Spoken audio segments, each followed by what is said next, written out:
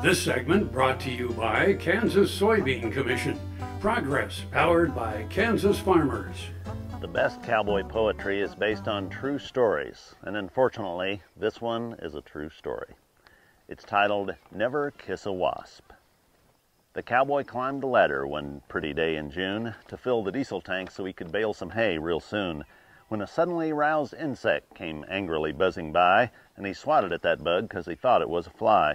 He didn't like those insects inside his personal space, so he went to brush that bug off the center of his face. Then he learned with consternation that it was not a fly he had. Instead, it was a wasp, and that wasp was fighting mad. That mean wasp's response to this perceived hardship was to sting that poor old cowboy right smack upon the lip. The cowboy howled in sudden pain. He jumped down from the ladder, while his hay crew all broke up, thinking it a laughing matter. The cowboy looked for some relief. His lip began to swell. His howled curses rose to another decibel.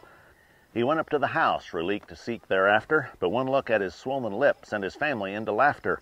"Dad, you look like a duck," his laughing son advised, because the cowboy's lip had doubled up in size. The cowboy's garbled reply he could not ascertain, because he mumbled like a dental patient full of Novocaine. In between the bouts of his family's hilarity, his wife applied baking soda paste as her home remedy. Now the cowboy has recovered, but the baling time is lost, and he always tells his sons, "Boys, never kiss a wasp." Happy trails.